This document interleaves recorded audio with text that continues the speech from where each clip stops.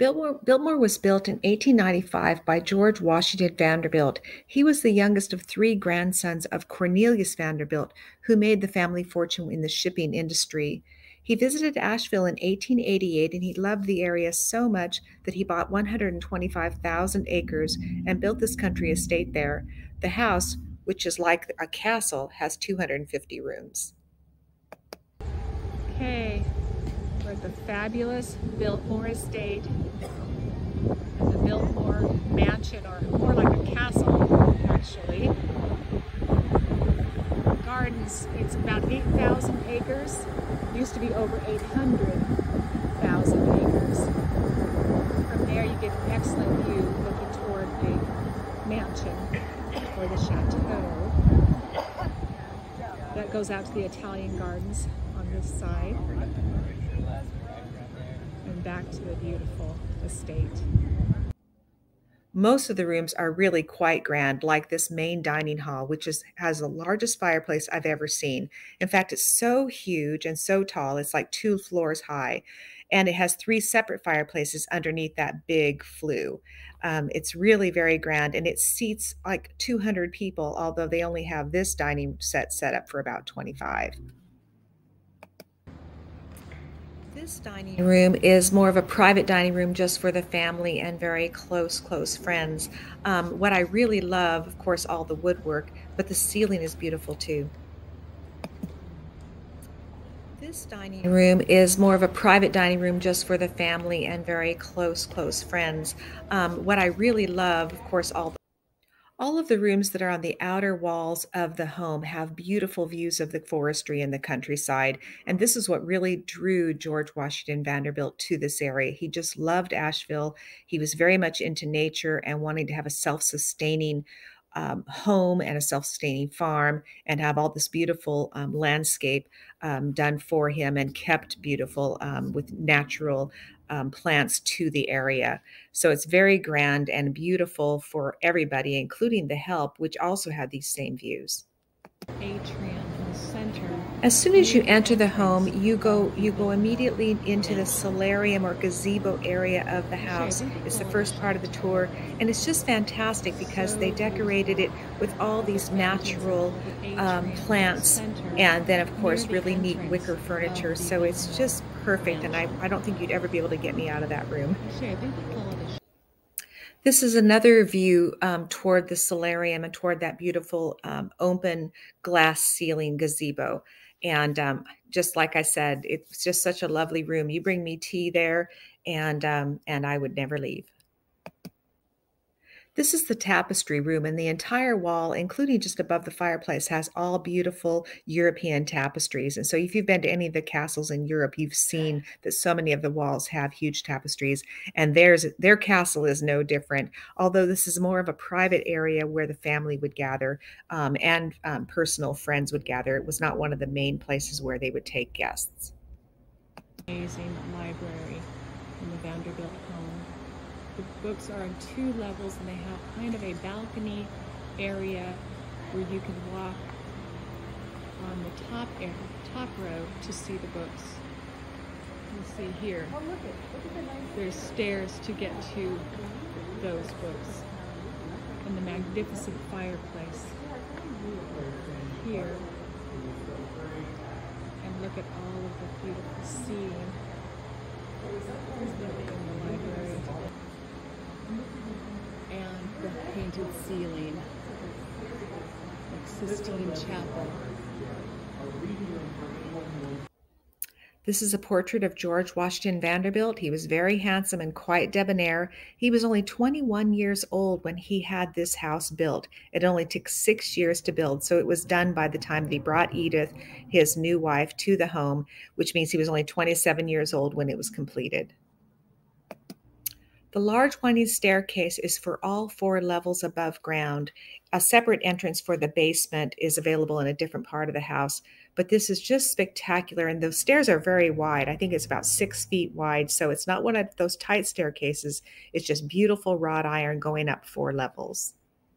And there is an elevator that goes only between the first and second levels. So if you want to go to the third or go above that for the tour, you would have to actually walk it. So what they do is that for anybody who has a wheelchair and cannot walk those additional steps to go see the rest of the house, they do have a room where you can see a video of the things that you would be missing, like the areas where they have the guest rooms. Here's George Vanderbilt's bedroom, all in a Baroque style.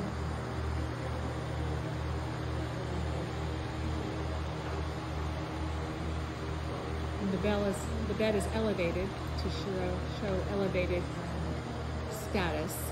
And there's the wall. You open up the wall, and that's the closet right there.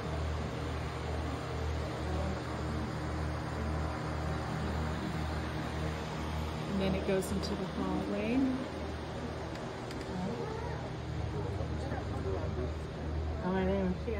Oak sitting room. And this is the oak sitting room.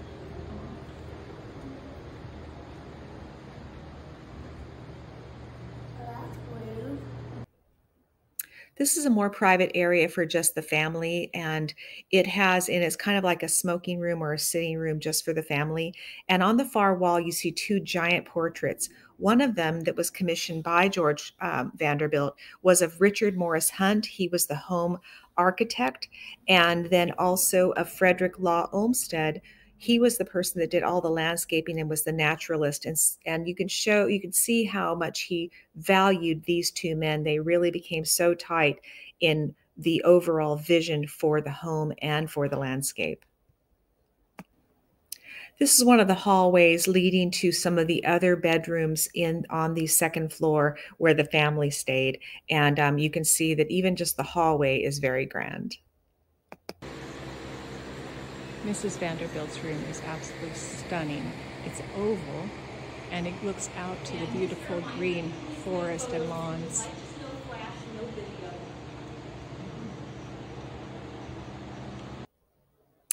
This room is on the third floor, and it's an area that was a little bit more private because it was a family room area because the bedrooms were up there, but also this is where the guests would gather too, and there are a lot of musical instruments, including the grand piano. Edith Vanderbilt's bedroom. The elevator was bought at the World's Fair in the 1800s. It was the first elevators that were built. He found them there when he went to, to the World's Fair, and he purchased one. It goes just from one floor. It goes from the first to the second floor. So guests who have wheelchairs or need additional help can take the elevator, but they're only able to do those 2 levels. Anything else you would need to actually walk the stairs downstairs or upstairs if you want to see more of the house.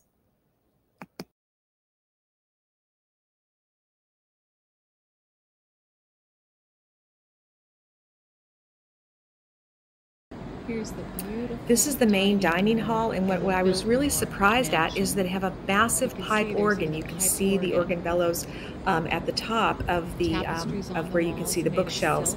It's really amazing. So they entertain their guests with this huge church cathedral-like organ. And they could see dozens of people. This is the main dining hall, and what I was really surprised at is that they have a massive pipe organ. You can see the organ bellows at the top of where you can see the bookshelves.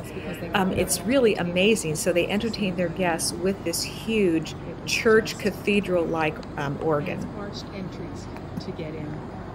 This is the main dining hall, and what I was really surprised at is that they have a massive pipe organ. You can see the organ bellows at the top of where you can see the bookshelves.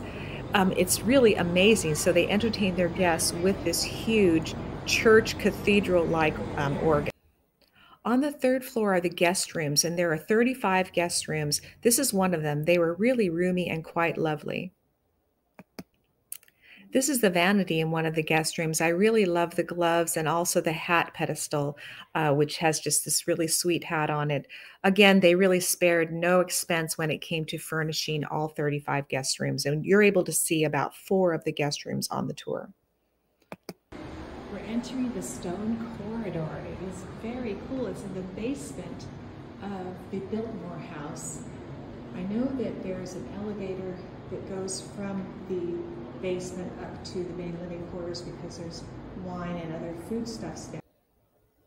As soon as you go through those stone tunnels, which was really fun because you went through about 3 of them, it was like a maze, you end up in the basement where they have the indoor recreation, which includes a bowling alley that has 2 lanes. And they had an indoor swimming pool, which was quite rare in the late 1800s. Most people didn't know how to swim then.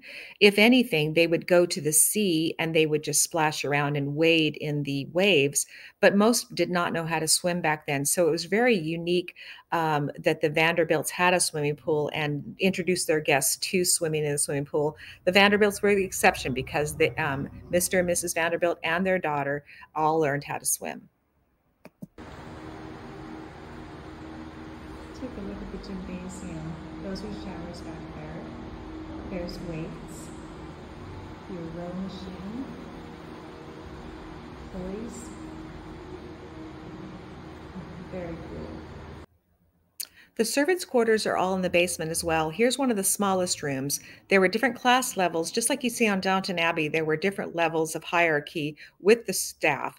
And so this is one of the smaller rooms. You can see the very tiny twin bed. This would be for somebody that was a laundry person, a cleaner, fireplace boys, people of that level. Here is a larger staff room, and this would be somebody like that for the chambermaids, people that actually would work directly with the family. Here is the largest and the nicest of all of the staff bedrooms in the basement. This would be for somebody that is a leader of some of the workers. So if you were in charge of the house staff, then this would be the lady or a man that would have this bedroom that was in charge of the house staff. Here you see where the servants ate. And so this is their dining room. And of course, at the head of the table would be people that are in more of a leadership role of the staff, and the center chairs would be the regular staff members. This is one of the kitchens. They actually had multiple kitchens. They had some that had big ovens for baking. This one is for actually preparing like the food on a stove. They had one whole room that was just a rotisserie. So it really was amazing. I would say there was about 5 rooms that we saw that were part of the kitchen. This is one of the pantries. Of course, when it came to, they did have refrigeration because they did have electricity in the home. Their house was one of the first homes to have electricity in the Asheville area, but Asheville actually had electricity power to the homes there even before the Vanderbilts started to build. So they were one of the earlier cities to have electricity.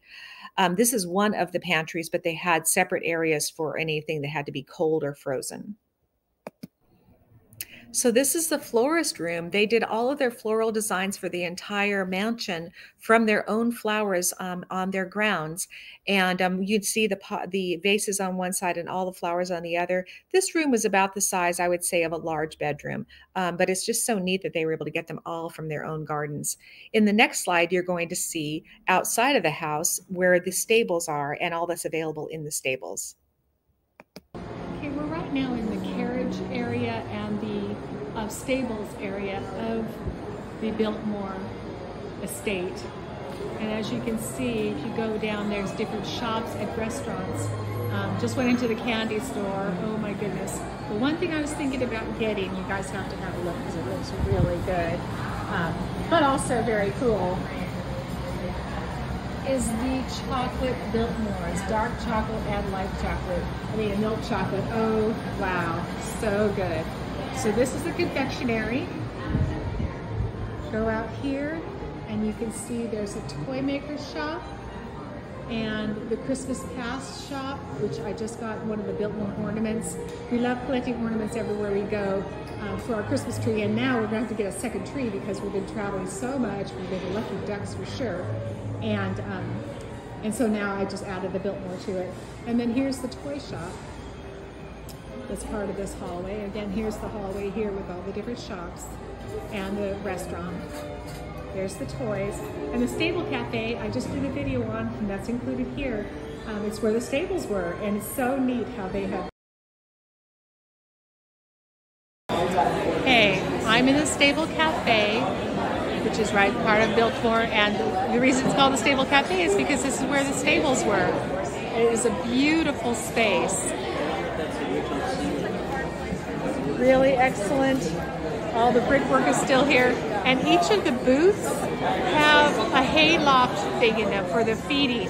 Each one looks as if there would be a horse in it, which is so cool. So you take a look there. That's where the hay would go. And prices are reasonable. A burger starts at like $12 with fries. They've got sodas. They've got the Vanderbilt wine. Really, really cool.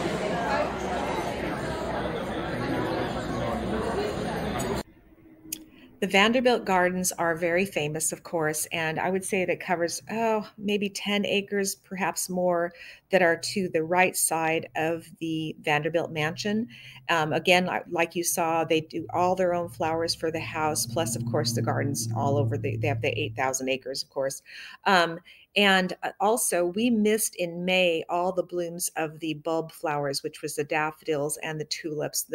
Those were out in May, so we missed that because we were there at the beginning of June, but it was still really lovely to see. And it's included in your price. When you pay for the Vanderbilt tour, you've paid for basically everything to see on the grounds.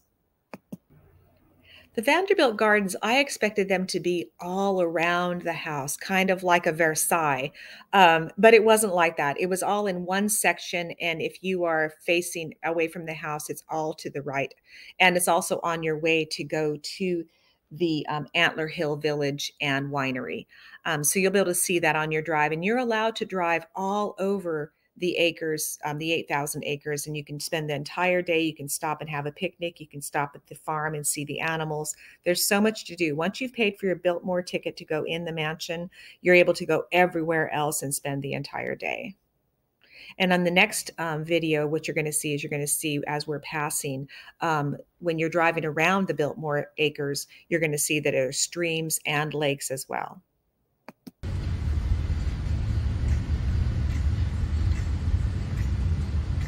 This is a nice rock outcropping. Oh, yeah. One of your stops is going to be at the Antler Hill Village and Winery, which is also part of the Vanderbilt property. There are shops and restaurants, including a pub and an ice cream parlor. The ice cream is made from the original recipe from the Vanderbilt farm. My favorite place to see in the village was the winery, but also the history of the Vanderbilt's museum. You're going to want to take a look at it because it really gives you kind of an overall understanding of where this money originated and who these people were. They were very giving people, and the people that worked for them said that they were treated very fairly, and they felt very privileged to be able to have such nice places to live and to work. Beautiful transplanted French chateau. We were entertained in fine style. Texas Bates McKee. The mood was always welcoming, even for the unexpected visitor. I remember one evening, I sneaked between the waiter's legs and sidled up to Mrs. Vanderbilt's chair. She put her arm around me and said, "Little one, what are you doing here?" She gave me something off her plate and she said, "Now you be a good girl and go home." I bet my mother died 1,000 times up there in the balcony because she played and sang when they entertained. Agnes Duke. Beautiful transplanted French chateau. We were entertained in fine style. That have been keeping this estate going, even during rough times like the Depression and the early death of George Washington Vanderbilt. And I just had an ice cream sundae. My mom had a strawberry milkshake, and John had a creamsicle float, and it was wonderful from the creamery. And the recipe that they use for the vanilla ice cream is the old recipe back from George Washington Vanderbilt when he built the Vanderbilt estate at age 21. Another place you're going to want to tour is the Biltmore Village, which is just outside of the Vanderbilt estate. George had it planned out and built the village to house all the people that worked on the building of his home, but also the landscape workers and their families. Now these homes have been turned into shops and restaurants, and this is one of them. It's called the Corner Cafe. We celebrated my mom's 80th birthday and had her dinner here, and they brought her out a piece of beautiful cheesecake with a candle in it. It was wonderful. They also served lots of fresh fish, including the pecan-crusted trout, which we dined on, and it was wonderful. So I highly recommend it. The Biltmore Village has kind of a Germanic or Tyrolean style buildings throughout the village. And when you're building a new building in the village, like the McDonald's that they built, it has to be in the same style as the rest of Biltmore Village. And you're going to see that in the McDonald's video coming up. Here's the McDonald's in the Biltmore Village in Ashville, and you can see that it's been done in the Biltmore Village style. From what I understand, what happened is that there was a flood that took down the original McDonald's, and so when they rebuilt, it had to be. You're going to want to make sure when you go to visit Biltmore Estate, you're going to want to take a look at the town of Asheville, not just Biltmore Village, but also the downtown area. It has beautiful structures, turn of the century buildings all around downtown. And it's a college town, so there are loads of places to eat and things to do, including live performances, restaurants. They have outdoor alfresco eating, and you're going to want to drive to downtown, and hopefully you'll have at least a couple of days, maybe 3 days, to be able to see everything. Enjoy yourself.